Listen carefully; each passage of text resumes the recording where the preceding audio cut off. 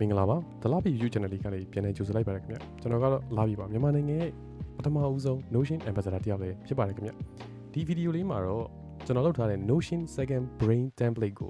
ုဘယ်လိုမျိုးသုံးရမလဲဆိုတဲ့အရာတွေအားလုံး tutorial နဲ့ workout လုပ်ပြီးတော့မှာဖြစ်ပါတယ်ဆိုပထမအဦးဆုံးအနေနဲ့ဘာကြောင့်မလို့ Second Brain ကလိုအပ်ရတာလဲကျွန်တော်တို့မှာနေ့စဉ်ဘဝမှာ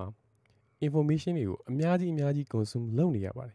ဒီထဲမှာကျွန်တော်အရေးကြီးတဲ့ information တွေလည်းပါကောင်းပါနေနိုင်တယ်ပေါ့ဆိုကျွန်တော်တို့ရဲ့ brain ရဲ့ function ကို use it or lose it ဆိုတဲ့အတိုင်းသုံးရင်မသုံးလို့ရှိရင်ကြာနေလို့ရှိရင်မိသွားတတ်တယ်ပေါ့ဆိုအဲ့လိုမိမသွားအောင်ဆိုလို့ရှိရင်ကျွန်တော် system လေးတစ်ခုတိစောက်ထားလိုက်မယ်ဆိုလို့ရှိရင်ဒီ system လေးထဲမှာကျွန်တော်တို့ရဲ့လိုချင်တဲ့ information တွေ data တွေကို store လုပ်ထားလို့ရပါတယ်ဗျပြောရရင်တော့မှတ်မိဖို့လွယ်ကူကူနဲ့ပြန်လေခေါ်ယူပြီးသုံးလို့ရမယ် rely လုပ်လို့ရမယ် information source လေးတစ်ခုအနေနဲ့ကျွန်တော်တို့သုံးယူလို့ရအောင်ဒီ Notion template လေးကို create လုပ်ထားခြင်းပဲဖြစ်ပါတယ်ဗျဆို Notion template လေးမှာကျွန်တော်ကဘာကိုသုံးထားလဲဆိုလို့ရှိရင်para လို့ခေါ်တဲ့ technique ကိုအသုံးပြုထားပါတယ် para ကဘာကိုပြောတာလဲဆိုလို့ရှိရင်တော့ project area resource and archive လို့ခေါ်တဲ့ထိပ်ဆုံးစကားလုံးလေးတွေကိုကျွန်တော်တို့ယူပြီးတော့သုံးထားတာဖြစ်ပါတယ်ဗျမမိရလွယ်အောင်လို့ပြောလို့ရှိရင်လည်းမမှားပါဘူးပြီးတော့ဒီဟာက file system ကိုစီတဲ့ပုံစံမျိုးပြောလို့လည်းရပါတယ်ဗျဆိုလိုချင်တာကတော့ကျွန်တော်တို့ဘဝမှာ project ပေါင်းများစွာရှိနေနိုင်တယ်ဆိုဘယ်လို project တွေပဲလုပ်အဲ့ project တွေအောက်မှာ area တွေရှိနေတယ်ဆိုဒီ area တွေမှာဘာလို့လုပ်မလဲဒီ area တွေလိုအပ်တဲ့ resource တွေကဘာတွေရှိနေလဲဆိုပြီးသွားပြီဆိုလို့ရှိရင်အဲ့ resource တွေကမလိုအပ်တဲ့အရာတွေအားလုံးကျွန်တော်အမိုက်ပုံးထဲမှာသွားပြီး archive ထဲမှာသွားထည့်ထားလိုက်မယ်ပေါ့ဆိုဒီလိုပုံစံမျိုးနဲ့ကျွန်တော်တို့ဒီ template system လေးကိုကျွန်တော် create လုပ်ထားပါတယ်ဗျဒါပေမဲ့ပြန်စဉ်းစားကြည့်လိုက်မယ်ဆိုလို့ရှိရင်ဘယ်လိုကပို့ပြီးအတိတ်ပဲပို့ရှိတယ်ဆိုလို့ရှိရင်ကျွန်တော်တို့ live မှာ area တွေအများကြီးရှိနိုင်တယ်ပေါ့ဆို area တွေအများကြီးဆိုတော့ personal professional spiritual စသည်ဖြင့်ဒီလို area တွေရှိနေဒီလို area တွေအောက်မှာ project ပေါ့ဆို personal ဆိုလို့ရှိရင်ကျွန်တော်တို့ workout လုပ်တဲ့ဟာတို့စာဖတ်တဲ့ဟာတို့နေ့စဉ်လုပ်လို့ရတဲ့ daily goals လေးတွေလုပ်ချင်တာရှိမယ်ဆိုဒါလေးတွေက project အနေနဲ့ပြန်သွားလို့ရတယ်ပေါ့ဆိုအဲ့လိုမျိုးလေးတွေကိုကျွန်တော်ခွဲထားခြင်းပါတယ်ပြီးတော့ဒီ project တစ်ခုချင်းကိုလုပ်ဖို့အတွက် resource တွေအားလုံးကိုလည်းထည့်မယ်ပြီးတော့လို့နောက်ဆုံးမလိုတဲ့ဟာတွေတော့ဖယ်မယ်ပေါ့ဆိုဒါပေမဲ့အဲ့မှာလိုအပ်တဲ့ချက်လေးတွေကျွန်တော်ထပ်တွေ့ရတော့နောက်ဆုံးကျွန်တော် graph လေးတစ်ခုဆွဲပြီးတော့ကျွန်တော် data တွေကိုကျွန်တော်ကြည့်လိုက်တယ်ပေါ့ကြည့်လိုက်တဲ့အခါမှာဒီလိုမျိုးပုံစံလေးထွက်လာပြီဒီပုံစံထဲမှာဗာပြောသလဲဆိုလို့ရှိရင်ကျွန်တော်တို့အရင်ဆုံး area တွေမတူညီတဲ့ area တွေ live မှာရှိနိုင်တယ်ပေါ့ဆိုဘာတွေပဲဖြစ်ကျွန်တော်ခုနပြောခဲ့တဲ့ personal ပဲဖြစ် professional ပဲဖြစ်ဒီလို area တွေရှိနေဒီ area တွေအောက်မှာကျွန်တော်တို့ project တွေဆိုတာအများကြီးရှိနေတယ်ဒီ project တွေနဲ့ဆိုင်တဲ့ resource တွေဆိုတာလည်းတီးတန့်ပြန်ခွဲထားနိုင်တယ်ဆိုဒါပြင်ကျွန်တော်ဒီထဲမှာမပါတဲ့ဟာဘာလေးထည့်ထားလိုက်လဲဆိုလို့ရှိရင်ဒီအောက်မှာအမှန်ကြီးလေးတွေချက်ထားပြီးရဒါလေးကတော့ text လို့ခေါ်တယ်ပေါ့ဆိုဒီ text လေးတွေကိုပြီးသွားပြီဆိုလို့ရှိရင်ဥပမာဒီနေ့အတွက်ကျွန်တော်ကစာဆင်မျက်နှာဖတ်မယ် workout 10 minute လုပ်မယ်ပြီးတော့လို့ရှိရင်ဈေးဝယ်ထွက်တယ်ဒါတွေအားလုံးပြီးပြီဆိုလို့ရှိရင်ဒီကျွန်တော်လုပ်ထားတဲ့ထည့်ထားတဲ့ resource တွေမှာဘာတွေအရာတွေကိုပြီးသွားမလဲဘာတွေကို review လုပ်ပြီးသားဖြစ်မလဲဘယ် project တွေကိုပြီးသွားမလဲပြီးသွားတဲ့ project တွေကရောဘယ် area တွေကလဲစသည်ဖြင့်ဒါတွေအားလုံးကိုသိနိုင်အောင်လို့ကျွန်တော်ကဒီ project ဒီ Notion template လေးကိုကျွန်တော် design ဆွဲထားတာဖြစ်ပါတယ်ဗျဆိုပြီးတော့မလိုအပ်တဲ့အရာတွေအားလုံးလည်းထည့်လို့ရမယ်အမိုက်ဖုန်းလေးတစ်ခုလည်းကျွန်တော်ဖန်တီးပေးထားပါဒါကတော့ archive လို့ခေါ်ပါတယ် so let's go to Notion Okay welcome back ပါဗျဒါကတော့ကျွန်တော်ရဲ့ second brain Notion template လေးပဲဖြစ်ပါတယ်ရှေ့မှာပြောခဲ့တဲ့အတိုင်းဒီနေရာမှာကျွန်တော်တို့ para ဆိုတဲ့စကားလုံးလေးရေးပေးထားပါတယ်ဒီဟာလေးတွေကအလကားထည့်ထားတော့မပေါ့ဆိုတစ်ခုချင်းစီကိုနှိပ်ကြည့်မယ်ဆိုလို့ရှိရင်ကျွန်တော်တို့သက်ဆိုင်ရာ database တွေအကုန်လုံးကိုရောက်သွားအောင်လို့ကျွန်တော်တခါတည်း link ချိတ်ထားပြီးသားပါဗျဆိုဒီလိုလုပ်ထားခြင်းအပြင်ကျွန်တော်တို့ minimal list လည်းဖြစ်နေမယ်ကြည့်ရတာလည်းရှင်းလင်းရှိနေပြီးတော့ database တွေကိုသွားတဲ့အခါမှာလည်းအဆင်ပြေရှိအောင်လို့ကျွန်တော်ရည်ရွယ်ပြီးတော့ဒါလေးတွေကိုထည့်ထားပြီးသားဖြစ်ပါတယ်ဗျ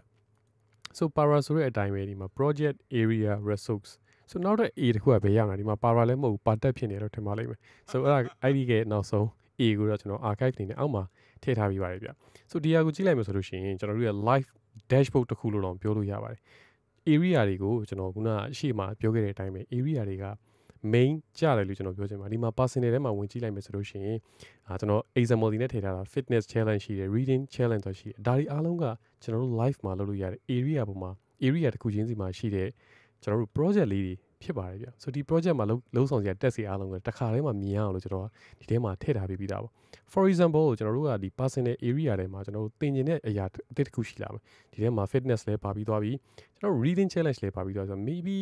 ကျွန်တော်တို့ musical instrument တစ်ခုလောက်သင်တဲ့ပုံစံလေးကျွန်တော်တို့အစမ်းလုပ်ကြည့်ကြရင်ကောင်းပြီဗျဆိုအဲ့တော့ musical instrument သင်ကျင်နေဆိုလို့ရှိရင်ကျွန်တော်ဒီ project ကိုဒီနေရာကနေတစ်ခါတည်း plus ထည့်လိုက်ရတယ်ဒီမှာလာပြီးတော့ project တွေမှာလာထည့်လိုက်ရတယ်ကျွန်တော်ကတော့ဒီနေရာကနေတစ်ခါတည်းထည့်ပြမယ်ပေါ့ဒီမှာအပေါင်းလက္ခဏာလေးကိုနှိပ်လိုက်မယ်ဆိုလို့ရှိရင်သူကရှိနေပြီးသာ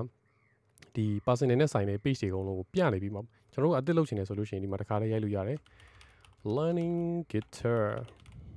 okay so learning guitar လို့ enter နှိပ်လိုက်တာနဲ့ကျွန်တော်တို့တစ်ခါတည်းနဲ့ဒီမှာအပြင်က database ထဲမှာလည်းတစ်ခါတည်းလာပေါ်ပြီးသားပေါ့ဒီကနေလည်းတစ်ခါတည်းအဲ့ page ကိုတန်းသွားလို့ရပါတယ်ဗျ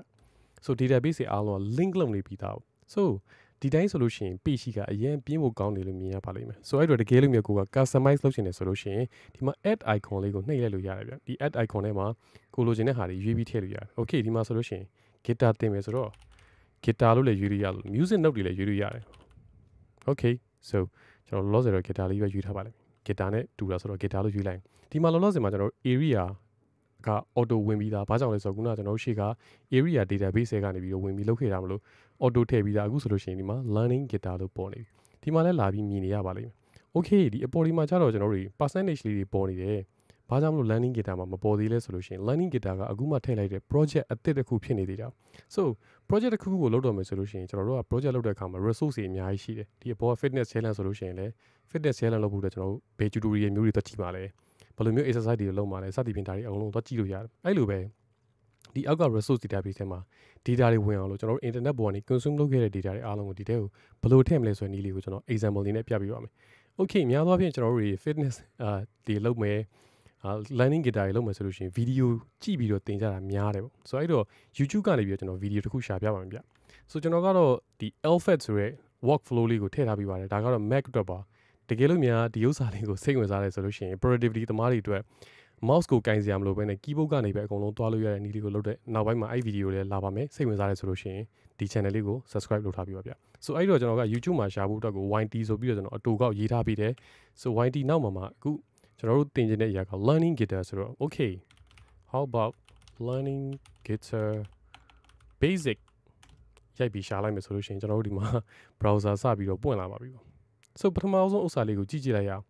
free 10 days starter course လည်းပါပြီးသားဆိုတော့ဒါလေးကစိတ်ဝင်စားဖို့ကောင်းမှထင်တယ်လွန်ခဲ့တဲ့6နှစ်ကနေတင်လာတာပြီးတော့ blue mark ရပြီးသား verify ဖြစ်ပြီးသား so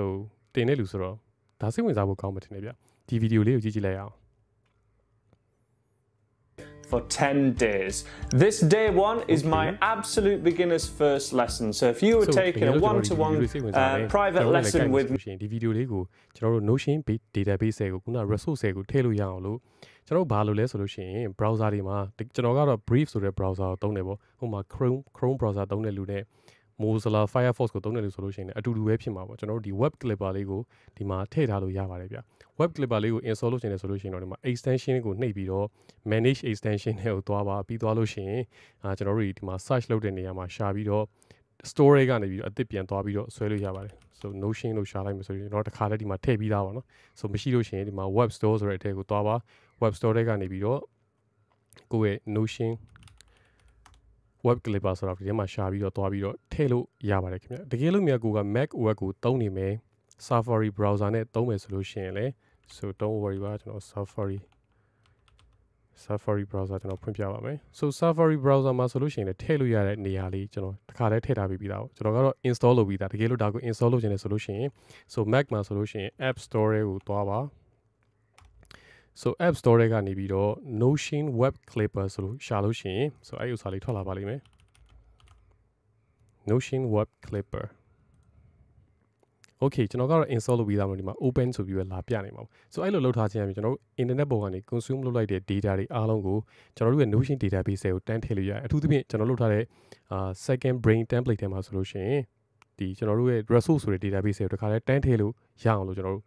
setting လေးနည်းနည်းတော့လုပ်ရပါမယ် so အဲ့လုပ်ပုံလုပ်နေတဲ့ကျွန်တော်အခုတစ်ခါတည်းပြပေးပါမယ်ဗျ so setting ကဘာလုပ်ရမလဲဆိုလို့ရှိရင်အထူးသဖြင့်ကျွန်တော်လိုမျိုး database တွေအများကြီးရှိတယ်လို့ပြောဆိုလို့ရှိရင်တော့ဒီ Notion လေးကိုနှိပ်ပြီးသွားလို့ရှိရင်ကျွန်တော်တို့ဒီမှာ add to ဆိုတဲ့နေရာလေးရှိပါတယ်ဒီ add to ဆိုတဲ့နေရာလေးမှာကျွန်တော်တို့ database ကိုရေးပြကျွန်တော်မှာ bookmark တွေရော quick notes တွေရောအများကြီးရှိတယ်ဒါကျွန်တော်သုံးတဲ့ပုံမှာမူတည်ပြီးတော့ကျွန်တော်ရဲ့ second brain ကိုကျွန်တော်ဘယ်လို manage လုပ်လဲပါအဲ့တော့ကျွန်တော်မှာအများကြီး database တွေရှိအဲ့ထဲမှာကျွန်တော်က resource ကိုရွေးပြီးတော့ထည့်ပါမယ်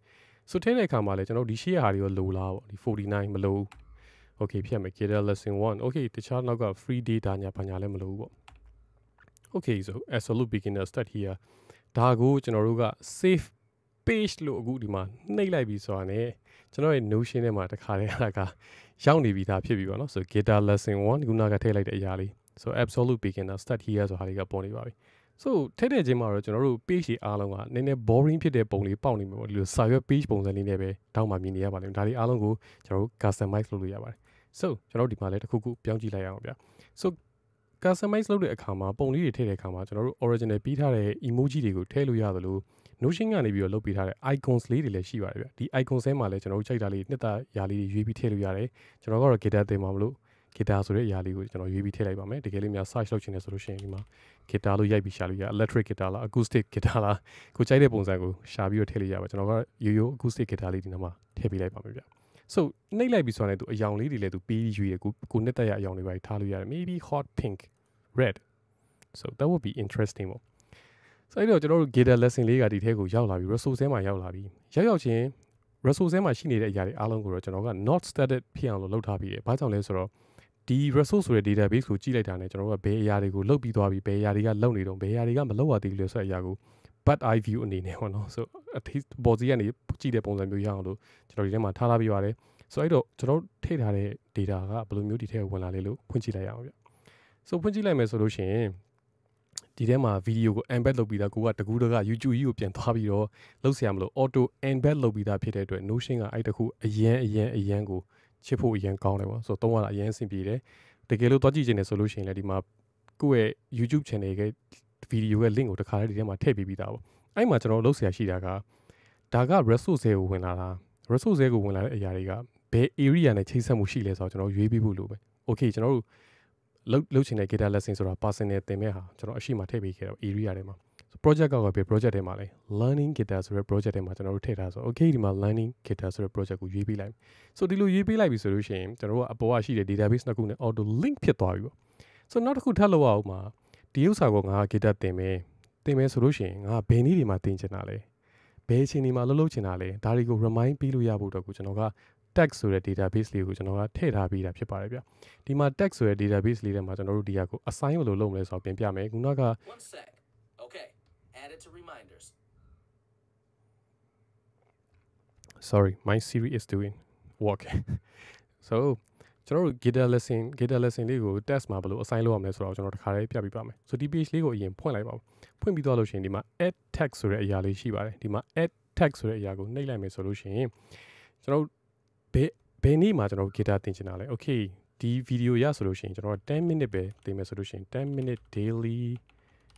guitar လို့ GUITAR guitar လို့ရိုက်ပြီးတော့ကျွန်တော်တို့ test ထဲမှာ enter ခောက်ပြီးထည့်လိုက်မယ်ဆိုတာ ਨੇ တစ်ခါတည်းတန်းပြီးတော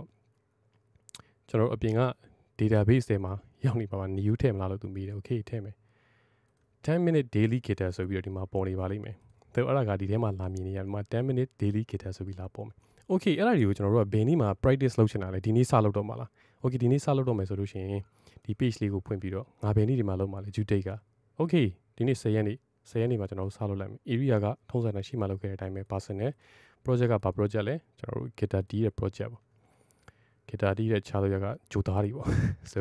ဒီ project မှာကျွန်တော်တို့စလုပ်မယ်လေကျွန်တော်ရွေးလိုက်ပြီဒါဆိုလို့ရှိရင်ပြီးပြီပေါ့ထုံးစံတိုင်းပဲခုနကပုံစံလေးတွေပြောင်းကျင်သေးတယ်ဆိုလို့ရှိရင်လည်းကျွန်တော်တို့ဒီမှာ10 minute guitar ဆိုတော့ where so 10 minute daily guitar ဒီမှာလဲကျွန်တော်တို့ icon လေးတွေထည့်လို့ရပါသေးတယ်ဗျ